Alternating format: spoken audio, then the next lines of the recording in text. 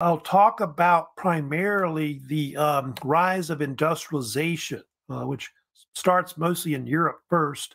I'll kind of talk about how it kind of spreads throughout the world, like the United States and other countries. I'll also talk about the rise of socialism, which kind of starts in the mid to late 19th century. Doesn't really take off till later in the 20th century, like say communism. They have later, but it's a topic we'll kind of talk about, and I'll probably share with you a little short video today on Karl Marx, the father of Marxism, who, of course, heavily influenced socialism.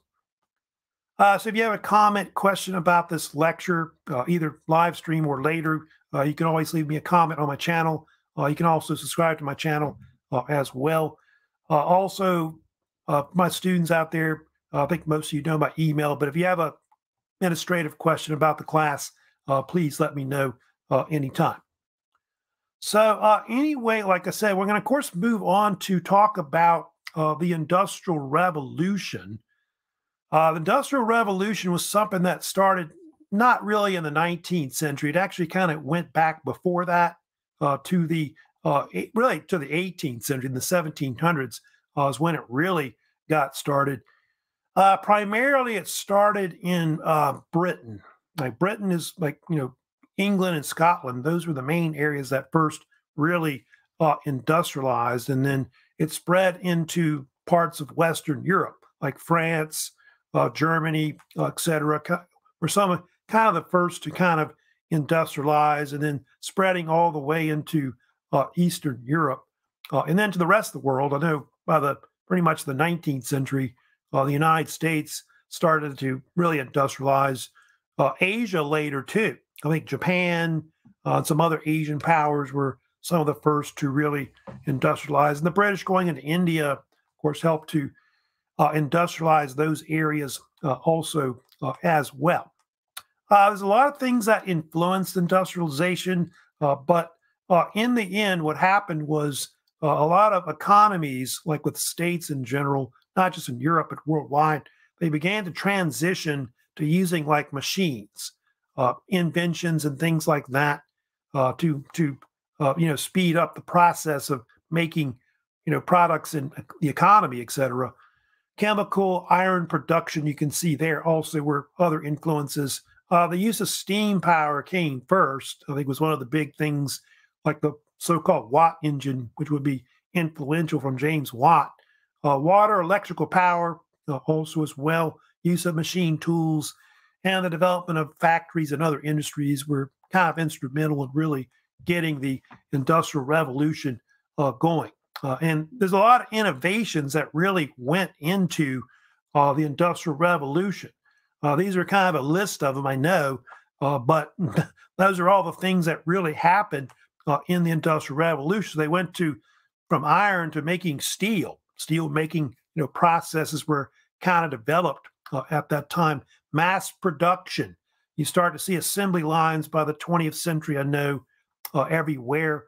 Electrical grid systems, because of Westinghouse, George Westinghouse, large-scale manufacturing machine tools, advanced machinery, and all kinds of new inventions that really advanced the Industrial Revolution pretty much overall.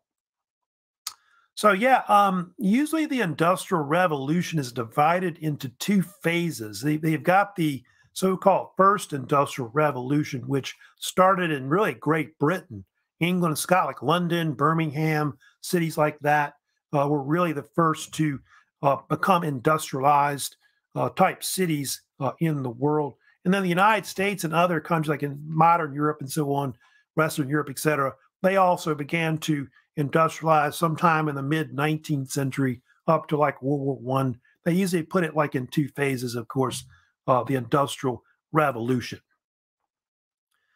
Now I'll get into today, and I'll kind of talk about some of the causes that really led to industrialization in general. They have something that happens in Britain that's kind of important. They have this thing that's called the British Agricultural Revolution that started in the 18th century and continued into the 1800s. And it's a major factor on why Britain industrialized. You can see there one of the big things they had that really led to the British agricultural revolution was the so-called enclosure movement that happened. And Britain went away from the open field system where in medieval times they had the manorial system where it was a system of the manors of the upper class nobility. But they started to go away from that kind of thing, and all the land became enclosed into larger farms. And because of this, they had to basically create more efficient farms to actually, work and produce enough crops to feed the whole population in general. And so what happened was it eventually led to better types of farming practices that became more modernized. And they think that was definitely a major cause of why, the Industrial Revolution happened. So a lot of this cut a lot of labor costs. It also costs basically less money. Farmer costs, the farm was cut in half or less at that time.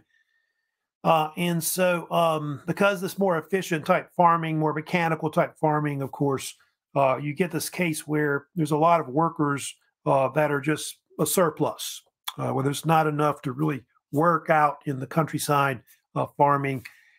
And so a lot of them leave to go to the cities, which are becoming industrialized, and that's where all their labor comes from, of course. It was also because of the grazing of sheep and other cattle that also led to it as well. I'll talk about some examples of scientific farming, but scientific farming, you have new techniques they start to use. I'll get to Jethro Tull in a second, but mechanized equipment, starts coming along. By the get into the 18th, 19th century, you start seeing that, of course, use of fertilizers, chemicals to grow crops, selective breeding of cattle. New crop rotation systems also come in as well. So these are all kinds of influences that were really big. Jethro Tull, who you see there, was a famous British agriculturalist around the turn of the 18th century. And he was one of the first to develop like what they call a seed drill to actually grow crops and basically plant seed mechanical wise. And so he was considered one of the first to really industrialize farming.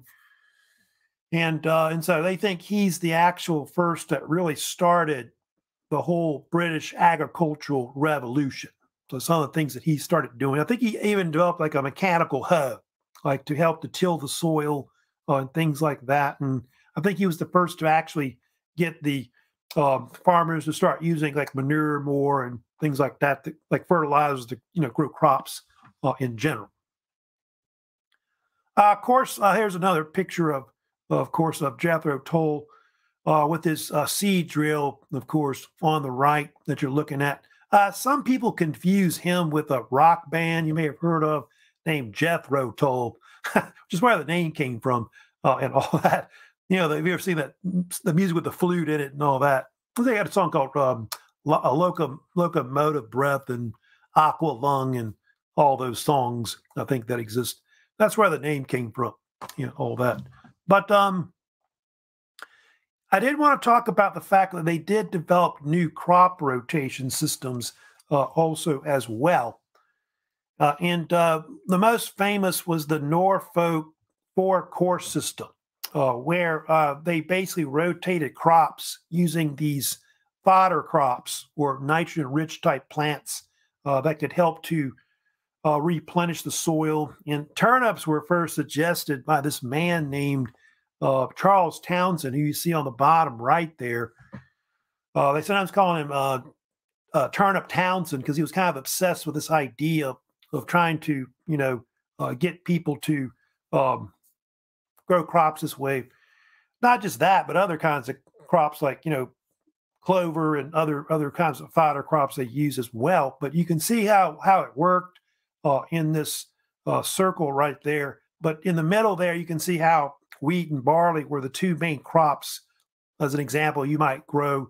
And then as your fodder crops, you would use like turnips or maybe clover or some kind of ryegrass, basically. This would help to replenish the soil, basically, when you grow crops, and you would just rotate that every year. So where it says barley right there, the next year they might grow turnips instead. So kind of rotate it every year. So that's something you see a lot today, crop rotations. They kind of still do this more or less worldwide. So there's Turnip Townsend, as he was called. He also got them to use like manure and things like that. So you start seeing alfalfa. That's another type of fodder crop. They use all kinds of different fodder crops that are out there, of course, that are used, of course, today. Mechanically, you got things like John Deere. You probably heard of him. John Deere was a famous American farm equipment manufacturer in the 1800s. He was one of the first to mass produce like plows like you're looking at, which I guess were first iron. And then by the end of the 19th century, they started to use like steel, a lot stronger iron being used. So he's important. And then later on, they start developing cultivators, combines, tractors, things like that. Are also used also. You may have heard of Cyrus McCormick. He's also well known. He had a company called International Harvester, which was up in, I think, Illinois, Chicago, I believe it is. And they were one of the first to mass produce the first mechanical reapers, like to harvest grain and things like that. So you start seeing mechanical type reapers and other things like that to harvest things and also separate the grain from the crop and all of that. And of course, tractors and things like that. Like I know the International Harvester had the red tractors and John Deere had the green tractors. Kind of like competition there and all that.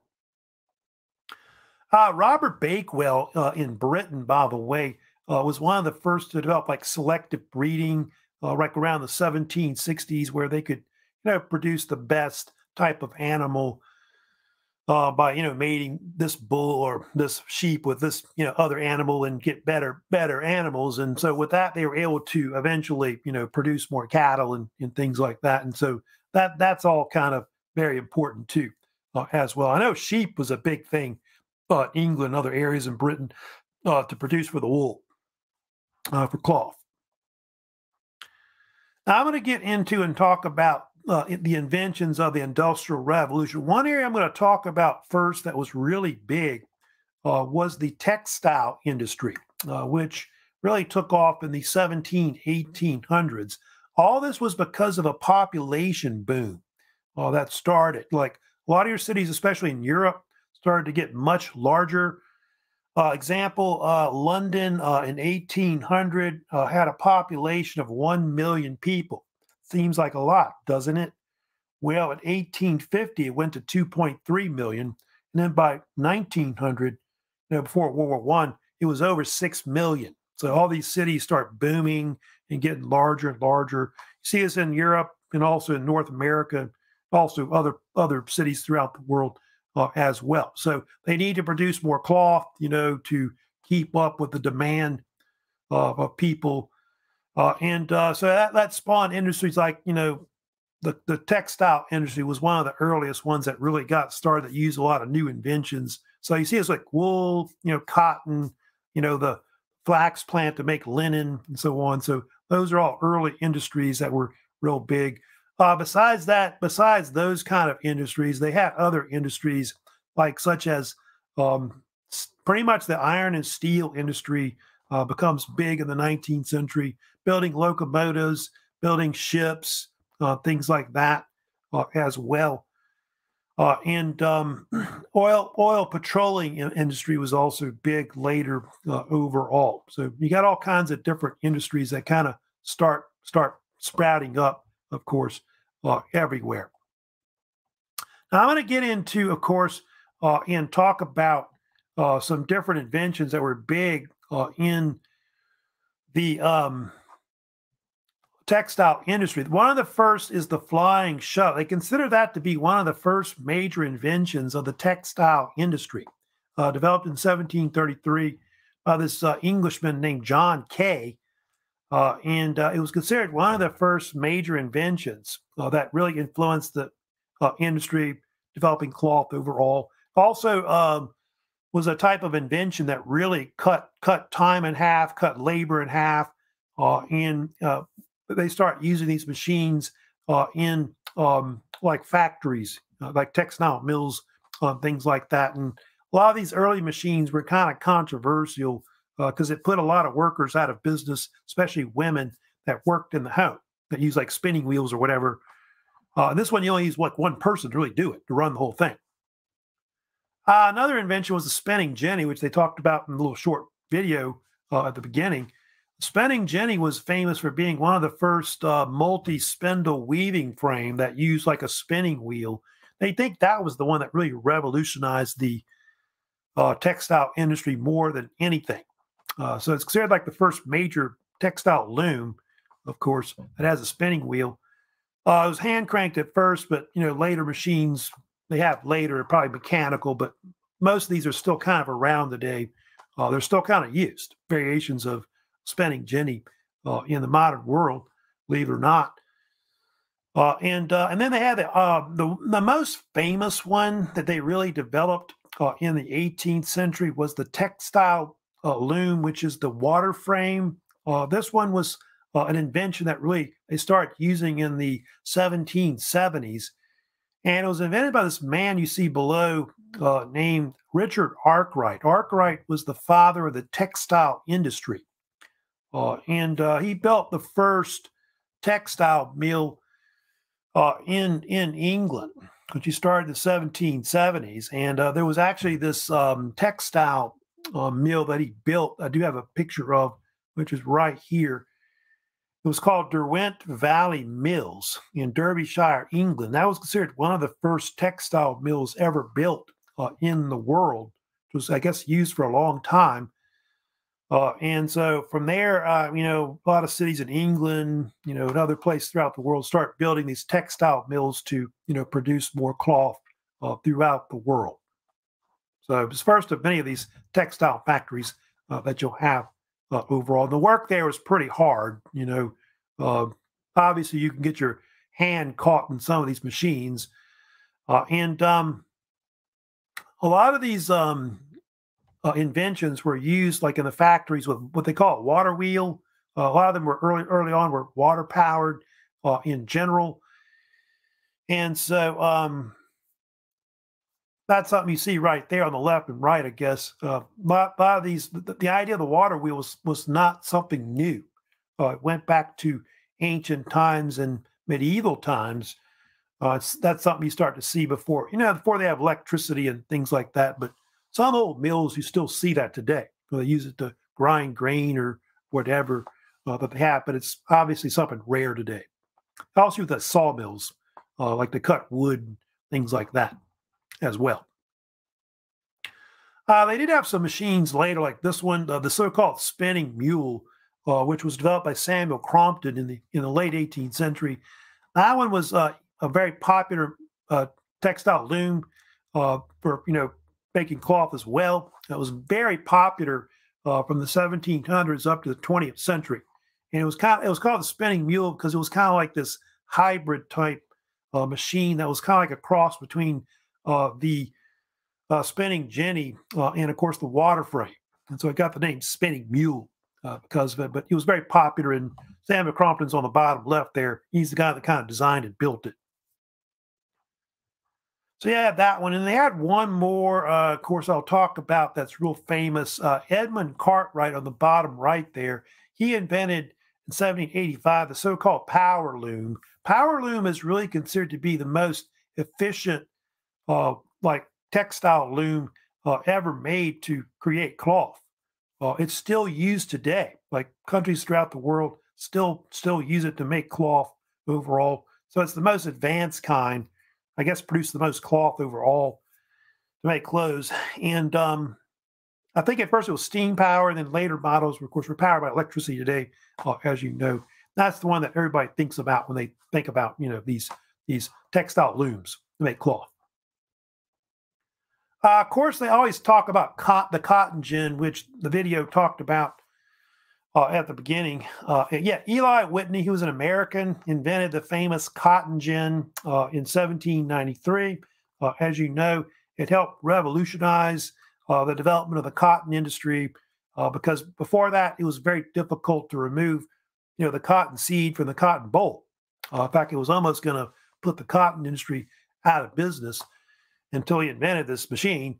And Eli Whitney was actually this inventor that was more known for developing, I think, interchangeable parts for like guns and muskets and things like that. But I think he made the cotton gin, but I don't think he made much money off of it. But it later led to the cotton boom, which, cotton became real popular in the 19th century, especially in the American South, where they talk about cotton is king and all that. But it led to increased amounts of slavery as well, which, as you know, was a major cause of why the American Civil War happened. So it was kind of indirectly, it kind of helped cause the Civil War later. But his invention is still used today, of course, the cotton gin. Here's, of course, another picture of the cotton gin right there you're looking at. Now, I'm going to talk about some other inventions that came along that were really big, of course, in the Industrial Revolution. Of course, that one on the bottom right, you're looking at during, I guess, that period of the first industrial was one, period of the first industrial revolution, one of the biggest inventions that was ever developed around the late 18th century, which is the so-called steam engine, which James Watt helped to invent. The steam engine had been around for a while. It went back to like the early 1700s because early steam engines, by the way, were first used for removing water from coal mines, where they would convert water to steam and bring it up.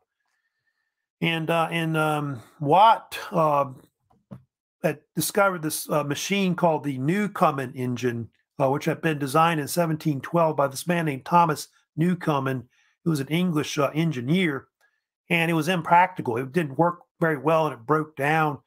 And so in the 1770s, he designed and built this new engine called the Watt. It's usually called the Watt steam engine or Watt engine. That's what it's usually called. And it helped revolutionize pretty much the whole Industrial Revolution. It was very practical and worked very well. And over time, it would be used in other industries. And so that's why it became very important, this invention, probably the greatest invention ever made, I think, at that point so far in the Industrial Revolution. He was Scottish, too, by the way. And was not just an engineer, but an inventor and an entrepreneur that made a lot of money selling these machines. I think he was one of the first millionaires to make a lot of money off of his inventions and so on. There's a picture, of course, of a Watt engine right there as an example. A lot of the early Watt engines were, by the way, very slow, like just a few horsepower. But later ones will be like, several thousand horsepower and things like that. And the term horsepower was something that he invented, by the way, Watt, which kind of came out of the idea that it's equal to so many horses. Of course, the electrical watt was later named for him as well. Then you had Robert Fulton also as well. Fulton was, of course, an American inventor who developed a lot of these early steamboats. So it would be up and down the rivers in the United States, Mississippi, and so on. And there was a ship he built, which they sometimes called it the Claremont, but the original name that it was called was actually the North River Steamboat. And it was considered one of the first commercial steamships ever built in the world, which was built in 1807, and it was operated on the Hudson River Valley, like where New York is. And they call it the Claremont later as well. So I think that's where I thought it was built, I think is what it was, where it got the name. And so at first it used like a paddle wheel, to basically using like steam power, basically. And then later they'll have propellers, of course, being used by the late 19th century as well. There's, of course, a replica of course, the North River steamer or steamship or steamboat or Claremont that you have here. They think later he was known for building also one of the first submarines. That was called the Nautilus, which they called them in those days submersibles, I think was the nickname they called it. And I think he built these originally to try to help Napoleon fight the British Navy and sink their ships. And you'll notice it has a propeller on it, which, a lot of ships later will have propellers. And that may have been one of the first actual ships to have a propeller on it right there. Interesting about that. Then you've got the locomotive. In the 19th century, the locomotive or train, becomes the big thing in a lot of industrialized nations overall. And so because of that, in the 1800s or 19th century, they start calling that period the age of the iron horse, because most of, locomotives were built out of iron, and they're often comparable to the speed of a horse and how fast they are. And so the mark of industrialized nations was having, a network of railroads that connected different parts of your state or whatever. And Richard Trevithick, who was a British engineer, he's the one that first designed the first actual locomotive, which was very primitive. It was built on iron rails and only went about 6 miles per hour, to give you an idea. And I think the first one you see there, that's a replica that you're looking at. It was called Catch Me Who Can. And I forget the amount it pulled, but looks like, there it is, 25 tons. You could pull 25 tons, which is, pretty amazing for that time.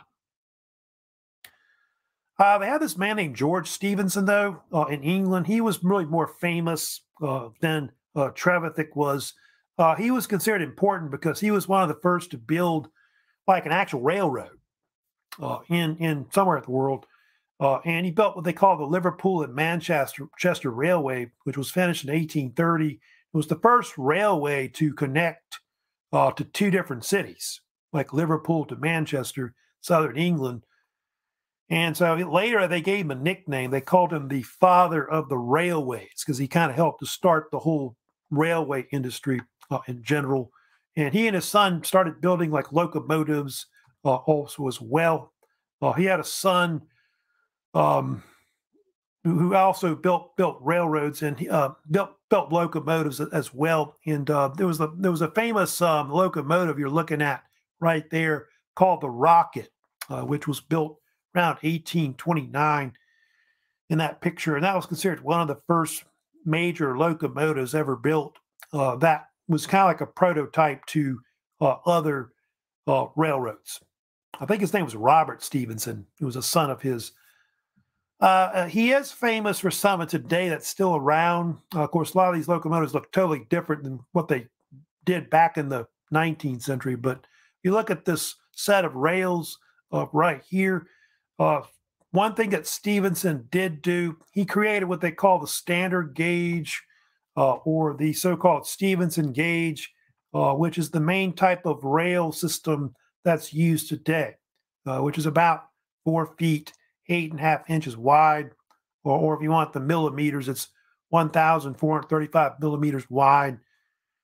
About 2/3 or more of most railroads use that type of standard gauge.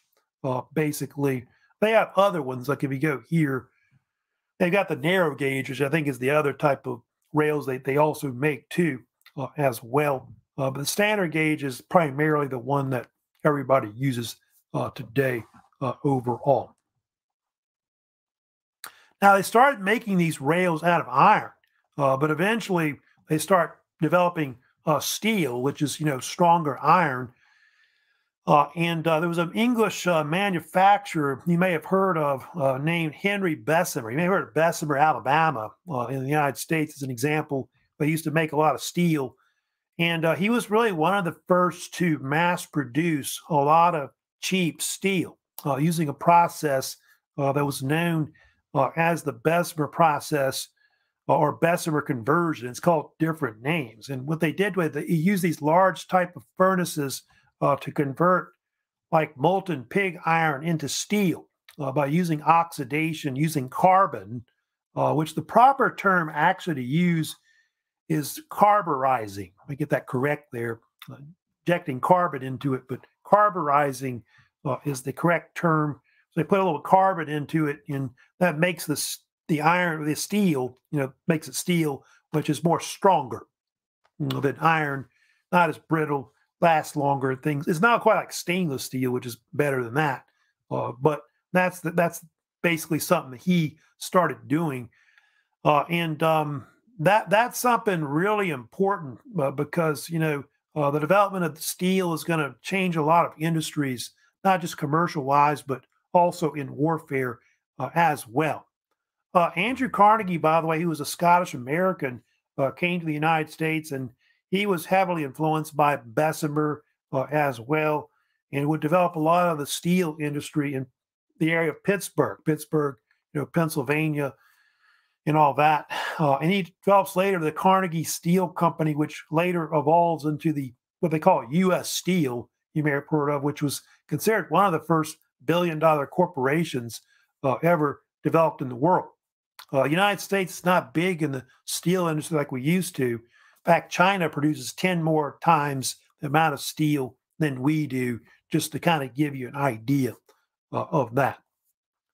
But anyway, talking about the development of iron and steel, that's something big too, because without that, you wouldn't have like skyscrapers and bridges and other things like that being built, etc. And of course, there's a large size Bessemer converter that you look at, where they'd have these furnaces where they would basically cook it to like really high temperatures to, of course, create steel out of it. I'm going to get into also other inventions that impacted the modern times, especially most of these are more into like the second industrial revolution, but I'll kind of talk about these a little bit today overall. Of course, one field which was really big, especially by the mid to late 19th century, was telecommunications. That's something new you start to really see. The two big things early on were the telegraph, of course, developed first, then the telephone, and then, of course, wireless radio, usually in that order. The one on the bottom right there in the middle, Samuel Morse was an American who was very influential in developing the telegraph industry in the United States, and he influenced other countries too to do the same. Well, that's why he's got all those medals on his chest, of course, from different countries, giving him medals for his invention. And he also developed Morse code to send messages, of course, using the telegraph as well. And Morse was the first to send a telegraph message, which in 1844 was the famous message, which was, "What hath God wrought?" Of course. Later, Western Union, by the way, would monopolize, the telegraph industry. In fact, we were talking about U.S. Steel and all that, but Western Union was actually considered the first corporation. I don't know if you know that or not. They would monopolize the telegraph industry, but now they're known for more like sending messages or money and stuff like that now. But originally, they dominated the telegraph industry overall. The man on the bottom left is Guglielmo Marconi. He was actually Italian that came to the United States in the late 19th century, and he was important in pioneering wireless telegraph because he had his own company. Eventually, he started developing, which was called the so-called Marconi Wireless Telegraph Company, and so they figured out that you could send, messages via radio waves, pretty much. And so if he sent messages through his telegraph company, it was called a Marconigram. That's basically what it is.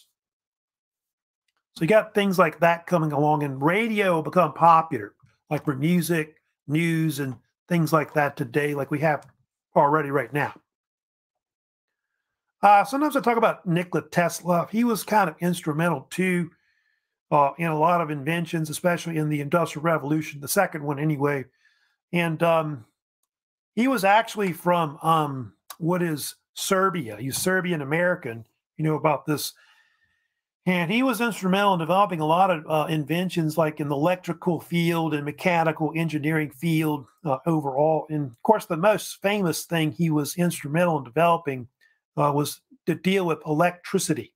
And He was one of the first to suggest that the best form of electricity, at least the transfer of it to different parts of the country or whatever, would be using what they call alternating current, which I think Thomas Edison at the time was trying to push the idea of direct current, which was more dangerous. And so, if you know about the 19th century, they had this thing called the current wars, where they couldn't decide which type of electrical supply to use. And eventually they chose AC over DC, if you know that. I think the only way they use DC today is if you have to sit in the electric chair. Yeah, you killed somebody. That's a form of direct current, of course. So, which I think that the electric chair was invented by Thomas Edison, by the way. Now, they have also Alexander Graham Bell, of course. You may have heard, everybody's heard of him, I think, pretty much. Bell, who was actually Canadian, who came to America. And in Philadelphia, he invented the telephone in 1876. And of course, it later led to his famous company being developed, which was the Bell Telephone Company. That's an important company because for a bunch of years, the United States, it practically monopolized the whole phone industry. I think until the 20th century when they broke it up and all that. And so telephone was something that was considered to be an invention that was pretty important overall, because just about everybody's got a telephone now, like cell phones, pretty much today. Originally, it was actually developed by Bell because he wanted to help out deaf children, like in school or whatever. That's actually what it was designed to help deaf kids be able to hear. And eventually, he realized they could use it for telecommunications and things like that. And so, by the turn of the 19th into the 20th century, that became a big invention. Then I sometimes usually talk about the Wright brothers. I think everybody's heard of them pretty much. Orville, Wilbur Wright, who were from Ohio. They were actually bicycle mechanics that developed the first airplane, which, by the way, they flew the first airplane in 1903 at Kitty Hawk, North Carolina. And believe it or not, the Wright brothers, Orville and Wilbur, they heard about gliders, how gliders were starting to be developed at the time. And so they started building some of the first gliders at the turn of the 20th century. And they realized they could put like a propeller on it, basically an engine. And so they built this airplane, which you can see here, which was called the Wright Flyer. It's called usually. And I think Orville was the one that flew the first plane on December 17th, 1903. And the airplane's important because it'll help to revolutionize not only commercial aviation, but warfare, like air combat and things like that. You'll see it being used in warfare, bombing cities and things like that. It's bad stuff, I guess, later. Of course, they have. But it's something that they helped to invent, of course, because before that, man couldn't fly, and they only thought birds could fly and stuff like that. And so Wright brothers, of course, proved them wrong. A lot of people thought they were crazy, by the way, when they were trying to build these airplanes. Now, also, I usually talk about Henry Ford, which they did talk about in a little short video as well. Yeah, the automobile was not invented in the United States. If you know about the Germans, of course, in Germany, developed the first automobile, which Mercedes-Benz, of course, they're the one that developed the automobile in the 1800s. However, the first mass-produced automobiles where they started using assembly lines, and that really starts in the United States more than anything. And they always talk about the Model T being one of the first mass-produced automobile in the world. Believe it or not, between 1909 to 1927, 27 million Ford Model Ts were built. That's more than a million a year, which part of that was sped up by the assembly line, which they started using in his factories in Detroit, Michigan. And they call it the Tin Lizzie, by the way, because it was almost like a tin can on wheels. It was cheaply built, and I think early models could be bought for under $1,000 at the time. I believe it seems like pretty cheap today which it kind of is.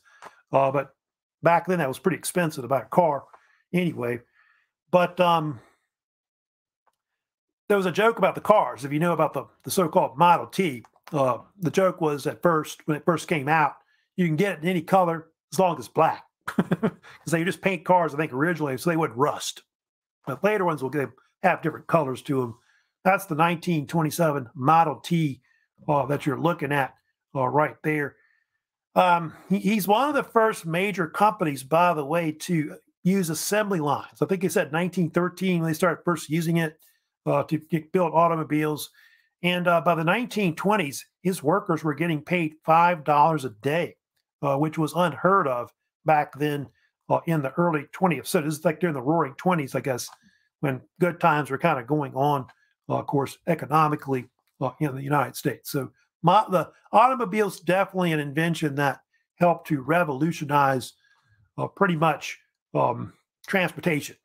If you have roads, you can go pretty much anywhere.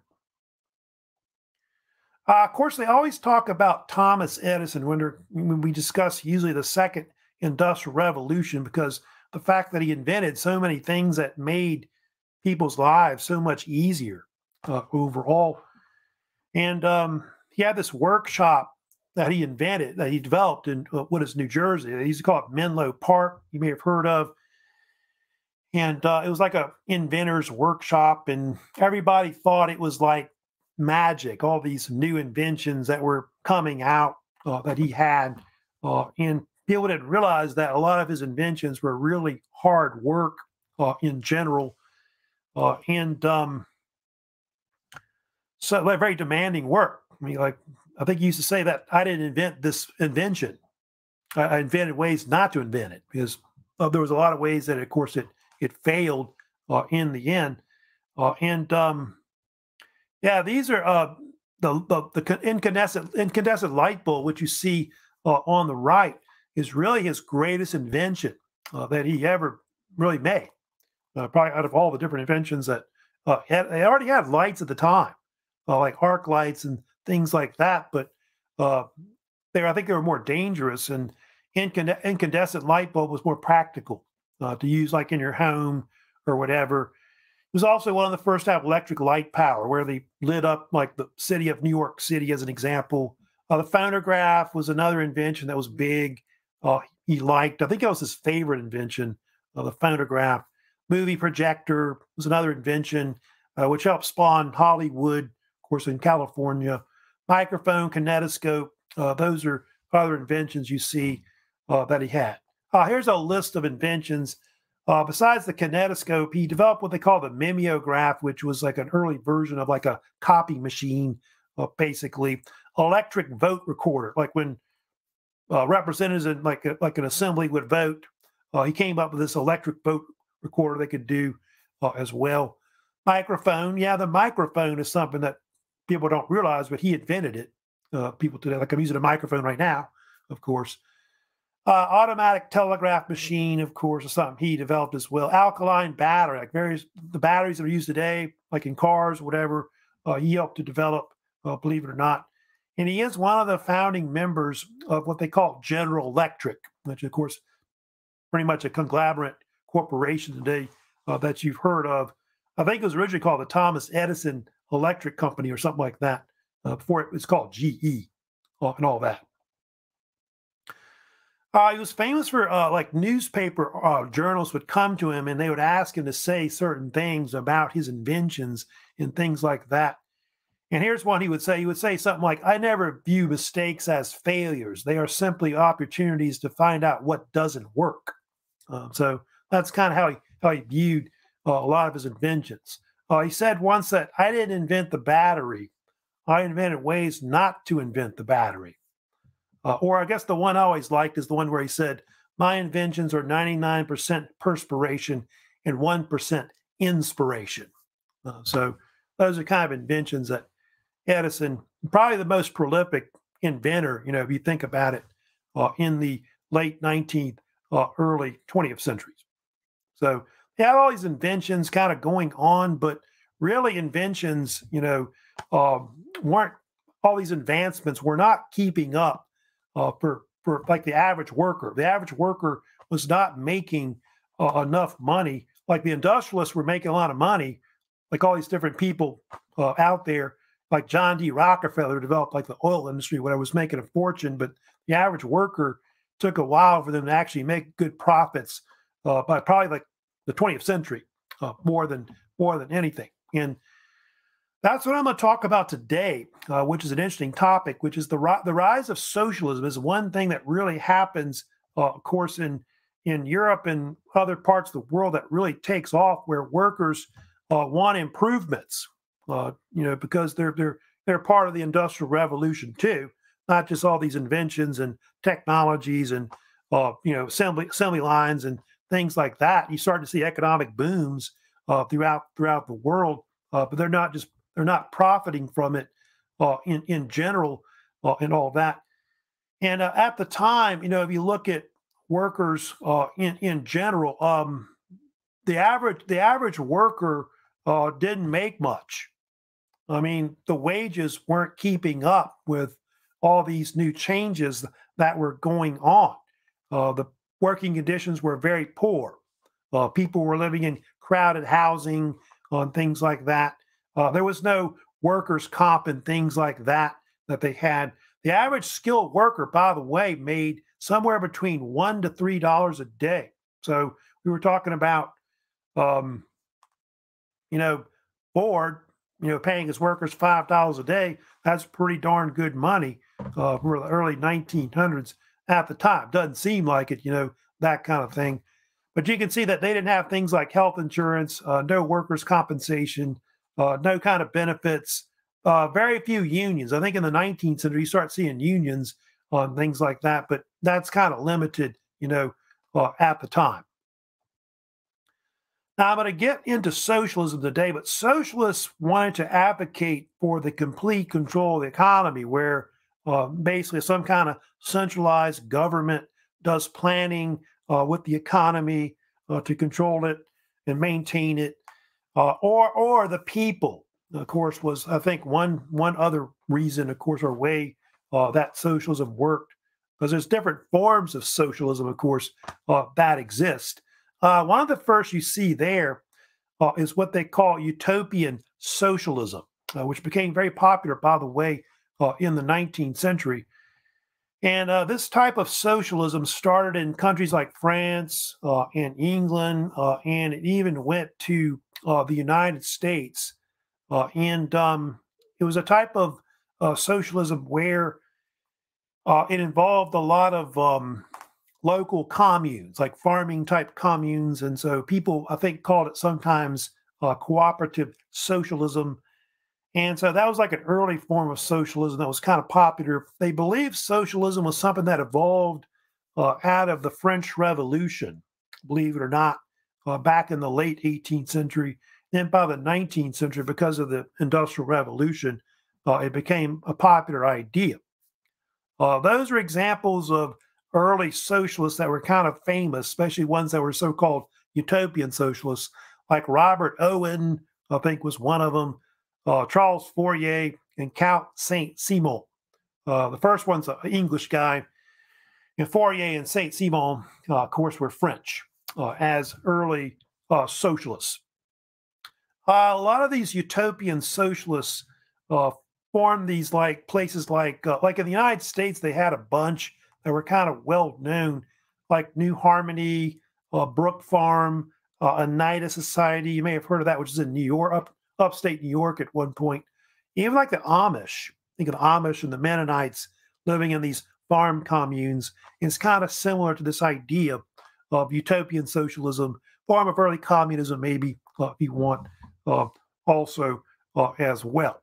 Back here's one right here, New Harmony, which Robert Owen kind of experimented with in the 19th century. It was an industrial commune where workers would all live in a town. You see this a lot later into the 19th, 20th century, the United States. They have these steel towns and coal towns and things like that that kind of develop that kind of idea or that. But a lot of the socialists like Karl Marx thought these like utopian socialists were kind of like dreamers. pretty much. And Marx is really the most influential figure, really, when it comes to socialism. I'm going to kind of show you a short video on Karl Marx today, but kind of goes more into to the background. Marx, of course, was a famous German philosopher and also an economist. So let me show you this little short video, of course, about him. A short little video, of course, about Karl Marx, the father of Marxism, and all that. So, yeah, Marx was heavily influential. His Communist Manifesto, like I said, came out in 1848, of course. And really, his brand of Marxism was more like a scientific version of, of socialism. And he was, of course, he and Frederick Engels helped to develop the Communist Manifesto overall. Marx had different theories, though, about what would happen to capitalism, because Marxism became like a rival type system to the capitalist system, which some people thought was more popular than the other. And he really believed that what happened over time was that the capitalist system would decline and may even collapse eventually. And the Marxists really believe that there's this internal class struggle that's going on in the capitalist society between different social classes. Utopian socialists didn't believe that, by the way. They thought that everybody was equal within their commune or whatever. And Marx believed that over time, because of like a wealth gap between the upper classes and the lower classes, like the working classes on the bottom, that these inequities, the pay gaps and things like that, would eventually lead to like a workers' revolution, was what he called it. And that would lead to socialism. And then they think socialism would lead to eventually communism, which communism is a type of economic system where basically you'd have a classless, stateless society. And there would be no money, by the way. And of course, Marx talks about the two different sides. You got the capitalists. Those are the so-called bourgeoisie that control all the factories. They're the ones that invest in all the markets, in all the industries, and hold the capital and most of the money. A lot of them rose up through the upper middle class because the nobility became more powerless, of course, because of the decline of absolutism and things like that. And the feudalism ended too, as well. And the workers, of course, are called the proletariat. Those are the ones that work for wages, and the capitalists make as much money as possible by paying them less, of course, overall. As you know, capitalism developed, socialism itself, like the first socialist country to really develop that challenge, capitalism more than anything, was in Russia. Russia, of course, as you know, in the 1920s, developed the Soviet Union or USSR or CCCP, which was around for about 7 decades up to like 1990s. And a lot of the type of socialism it was based on was kind of a mix of Karl Marx's theories and also Vladimir Lenin, who was a famous socialist and communist in Russia. And this type of communism was a type of system where basically the whole country is socialist. So there's no capitalism pretty much in it usually. And the idea was to have a one-party state. So there's no other political parties. You're either in the Communist Party or you're either with us or you're without us, not against us, I guess. So they would create these socialist republics everywhere that they would have. And their brand of communism was kind of evolved into more of a totalitarian version, which Joseph Stalin kind of helped to develop. So I think he called it communism in one country. That's what he dubbed it more than anything. They did have what they call Maoism, which was kind of similar to what Marxist-Leninism was. It's kind of like the same thing, pretty much, except it was kind of developed in the People's Republic of China by the 1940s and 50s. And it was kind of like similar to the brand that was developed in the Soviet Union, but it used more of the peasants, like more of a peasant form of communism that was real popular, and that idea spread also into like East Asia as well, and also into North Korea. Of course, the People's Republic of China is becoming more capitalist today. So, yeah, their government might be, like I said, communist or whatever, but pretty much the people in China, the Chinese people, have really become more capitalist. So it's interesting to see what's going to happen eventually with China, with their economy and government, if it'll evolve eventually into like social democracy, or is it going to be like more of a capitalist state, and maybe even more democratic later down the line. Over time, they if you study about what happens with socialism in general, you'll have eventually social democracy. That's the thing that really replaces more or less the communist version, which is not as popular, which is more totalitarian. Social democracy is more of a capitalist type state that uses some socialist ideas. That's really becoming more popular. Social democracy tends to embrace the use of democracy in an economic, political type system where they want to have fair markets, for all people. So you've got a deal where it is like, pretty much like a capitalist system with some socialist ideas, of course, in it as well. So social democracy is very popular, of course, throughout Europe. You even have the so-called Nordic model, which is also similar to it as well. Of course, in nations like the United States, you have what they call sometimes welfare capitalism. That's kind of what we have also, just kind of similar to capitalism in the United States. We're more of a capitalist, of course, economy here in the United States, but we do have a lot of social welfare type programs as well, which are also offered as well. So things like, health care, benefits, pensions, social care, those are things that are offered by, companies and corporations and things like that today. But you do got, like things like, Obamacare, Medicare, Social Security, socialist kind of ideas that kind of are part, of course, of really our economy and all that. So socialism, yeah, it's here, probably here to stay, throughout the world. It's that a lot of people, when they think of socialism, they think of like communism, which communism or totalitarian, version of socialism has killed a lot of people. I want to say, I know in the 20th century, they say it killed like 100 million people throughout the world because a lot of people didn't really want to do what they wanted to do, and so a lot of people left those countries where they were sent into exile or even killed, that kind of thing. So anyway, now later, of course, I'll have future lectures coming up, which I'm going to be moving on to talk about really the World War I era. We'll kind of talk about that and the Russian Revolution. Those will be other topics I'll get into as well. And I'll kind of talk about some of the causes of World War I, which a lot of these go back to the 19th century, which probably one of the biggest causes I'll kind of talk about will be the rise of nationalism. That's really the main thing that really caused World War I. I'll probably talk about other things like the rise of imperialism, which was big in the 1800s as well, because that's considered another cause of it. But so I'll be kind of moving on to that, and then eventually, of course, talk about the 20th century more or less than anything. Now, before I go, I did want to talk about a few things about assignments that are out there. Don't forget, I think the assignments I told you that are out there.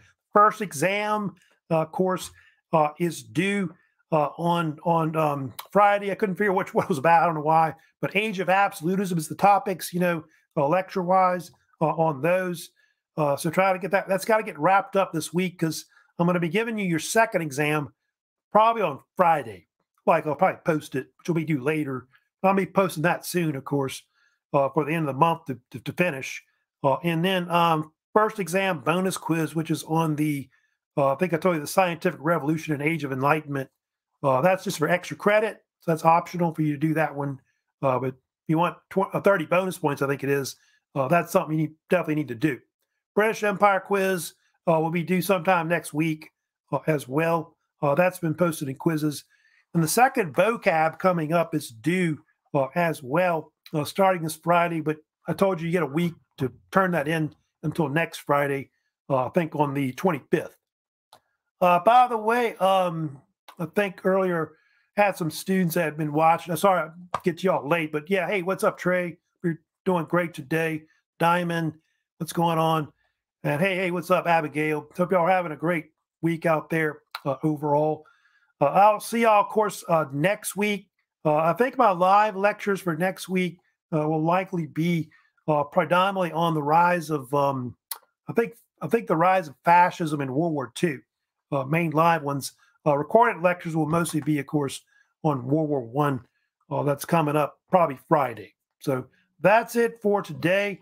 If you have any comments, of course, questions about this, live stream or lecture, please let me know later on my channel. You can also subscribe to my channel as well if you haven't done that as well. So y'all have a great, weekend coming up, and I'll see y'all, of course, next week with some of my live lectures. So y'all take care. Oh, by the way, no masks anymore. Be going on campus at BRCC. Yeah, isn't that great? So y'all take care. Have a great weekend, like I said, coming up.